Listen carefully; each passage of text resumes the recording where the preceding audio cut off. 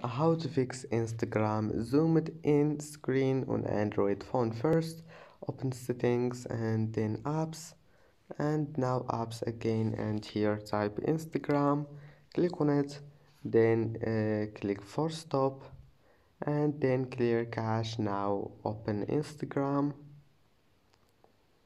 and then go to your account and post,